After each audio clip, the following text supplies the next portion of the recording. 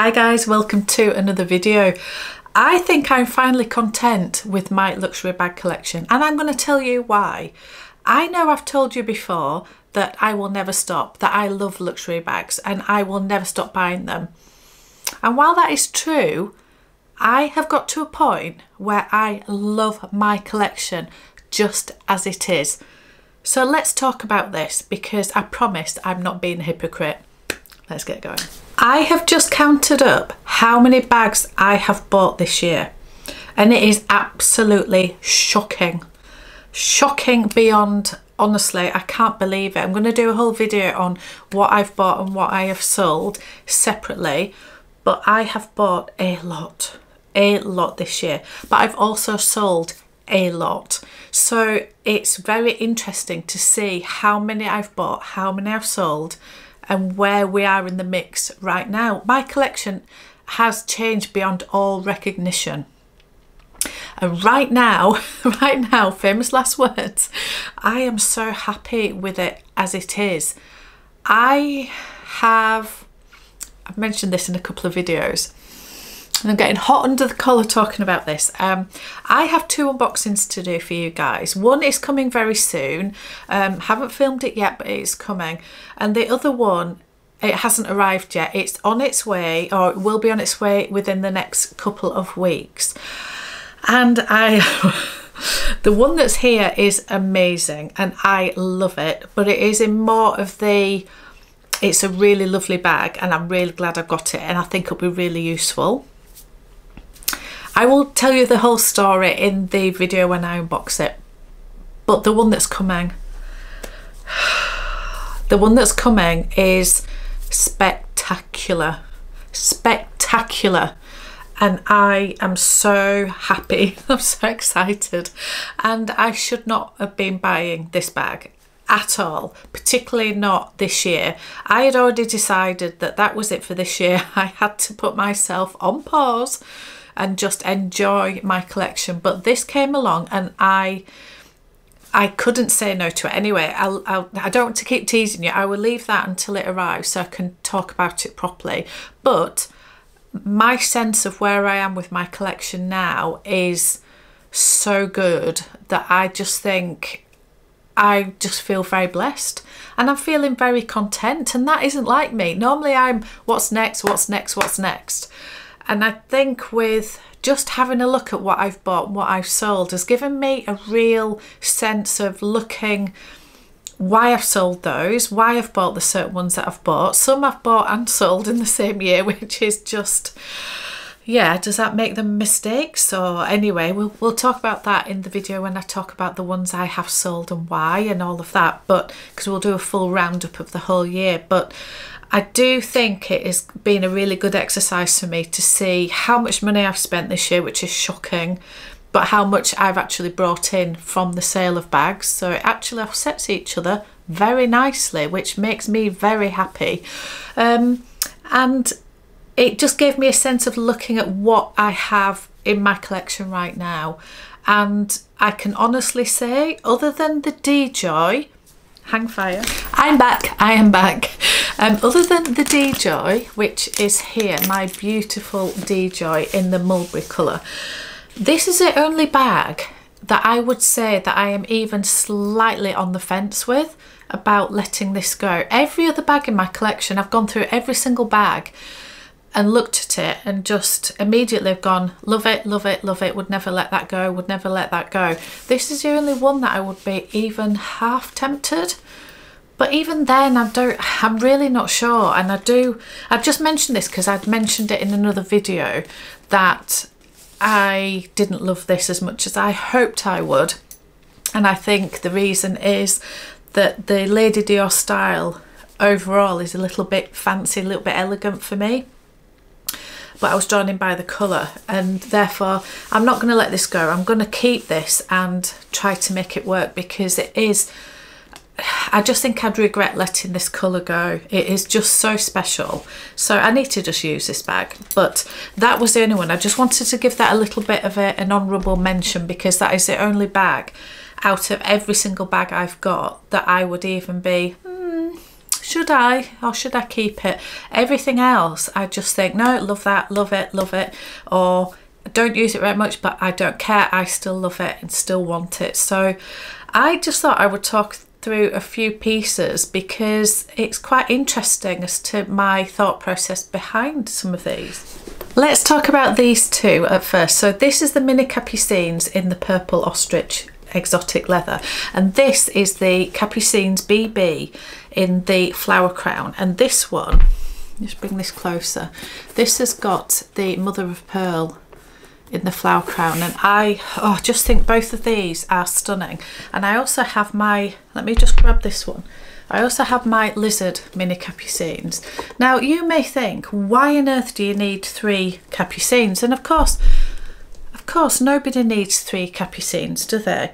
And because I have 3 and because they're all very beautiful, I'm not going to wear any of these that much, but I am so happy I've got all of these in my collection. This is beyond a doubt my favourite capucines, but this is a really close second, and this is a really close second because to me they're very different.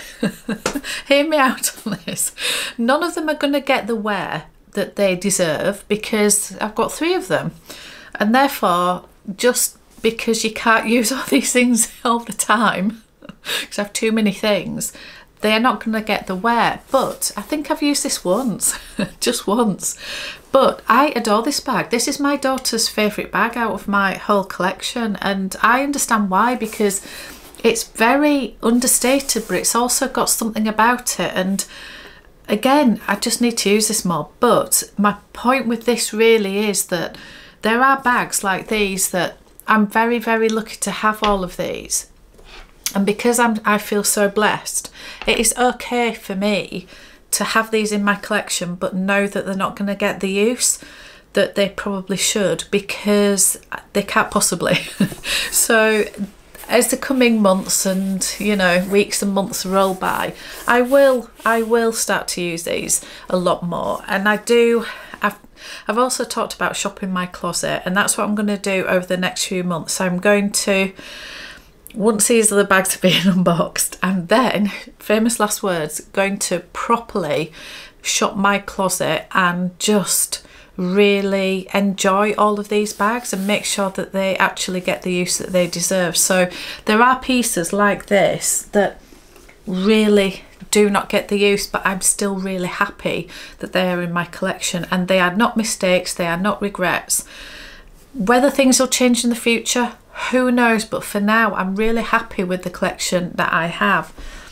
Let's quickly talk about Hermes, because this is my, I just love this bag so much, but then I don't love it as well, but I'll explain. This was my first ever Hermes bag, direct from store. All my Hermes bags are direct from store, and this was the one that started it all. And I cannot, honestly, I cannot tell you when I last used this. It definitely isn't in the last year, I don't think. And why? Grey is one of my absolute favourites. The Kelly is one of my favourites. Hermes is one of my favourites, the bags. But yeah, why have I not reached for this? Well, I think my tastes have evolved, and I think this year I've done a lot of, not soul searching, because they're just bags, aren't they? But I've been a lot more open-minded. I've looked at colour and texture, and I think I've just looked at different things and explored more, and therefore the original ones that were here from the start, if you like, particularly ones that are in grey, have taken a little bit of a back seat while I have embraced colour and different textures, and to say that although this is very neutral, just exotics and just looking into things that I've never looked into before. So this hasn't really had a look in, but it doesn't mean that I don't love it, and it doesn't mean that it's going anywhere, because it's not. This is extremely sentimental to me. As I say, it's the first ever bag that I was offered and therefore bought from Hermes, and this was my absolute dream bag. So when I was asked what is your dream, if you could put anything down, it was this exact combination, this leather, hardware, colour, everything. This is I haven't even told you what it is. This is the Kelly 28 in the Retourné style, and this is in Togo leather, and the colour is Gris Etain, and I just think it's the perfect grey. It's the perfect grey. It's beautiful, and therefore, yeah, it's one of those where I know this will come back around, but it's also very sentimental to me, so it will never go anywhere. There are certain bags that they will never go anywhere. This is another one, although I've used this a lot more than the Kelly, even though it's a bit annoying with the top handle. Wish it was a little bit bigger so it could go on the crook of your arm a bit better, but the colour, just look at the colour of this. It's insane, absolutely insanely beautiful. So I am very, very lucky that I've got a really good mix of things now. I've just got my, let's grab this one. We're just having a look at all the eye candy today. This is my newest bag, other than the ones I haven't unboxed yet. So this is the Sequin Mini from Chanel, and it is, oh, just look at the sparkle and shine. This is the one that I'm tripleting with with my good friends Amelia from Amelia Rose's Closet and Meredith from Living Looks with Meredith, and yeah, it's just so beautiful, and I cannot wait to use this over the festive season, because I do think, I mean, I think you can use it anytime, anywhere, whatever you want to do, but this is my sort of dressy type of thing if there is anything going on over the festive period. So yeah, so again, I've got things that are very, just grabbing this one again, they're very different to each other, aren't they? But they're both spectacular in their own way. So I just think I've managed to get a really diverse collection going, and I have let go certain ones that I just don't think fit anymore, either fit me or fit the collection, or are just, yeah, they're just money sitting on a shelf. So I just wanted to talk about that there are times where we are going to feel very content. How long that will last, who knows? I suppose only time will tell. I know what I'm like, and generally there's always what's next, because that's what drives me forward, whether it's YouTube, whether it's in business, whether it's just looking at new collections or whatever it is. I'm always thinking and looking at what's next, and I love the hunt for things and just looking at the fashion shows, and it's part of the enjoyment for me is the research and, I don't know, just hunting out different things. And yeah, I just love it. So yes, I'm not going to stop. I'm not being hypocritical by 1 minute saying that I love to buy these things, you can buy as many as you like, who cares, nobody's going to stop me and all of that, and then in the next breath saying I'm content with my collection and I won't be buying anymore. I'm not saying that. I'm just saying that at this moment in time, when I look around my closet and I just think, yeah, just really happy and feel a lot of gratitude, and I feel very blessed and very, I don't know, I do feel very privileged that I'm in the position that I can build a collection like this. So it all comes back to how content I'm feeling in general, I think. So I just thought I would share some of my thoughts with you. Don't come for me in 2 weeks when I just find something else I want to buy, because yeah, there will be videos coming that are, oh, this is on my wish list, I really like this one. I'm just telling you how I feel right now. So thank you so much for watching, and I will see you in another one.